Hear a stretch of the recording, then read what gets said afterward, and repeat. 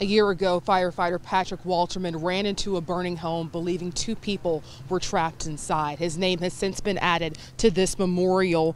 And this morning, fellow firefighters and the public will gather here to remember his bravery. A lot has happened in the year since Wolterman's death. Investigators quickly determined that fire at that Pater Avenue home was arson. And just this month, the homeowner, 66-year-old Lester Parker, was arrested and charged with murder and aggravated arson after he said he was out of town when the fire happened and even expressed regret over Wolterman's death. Tony Harris, president of the Hamilton Professional Firefighters Local 20, says it's been a year of ups and downs. Many of the same people on duty when the fire happened were working again last night. He says the support they've received from those who live here has been overwhelming.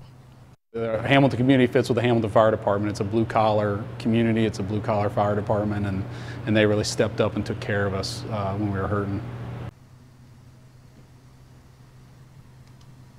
Today's service will be right here at 8:30 at the Butler County Fallen Firefighter Memorial. Reporting live, Kristen Swilley, 9 on your side.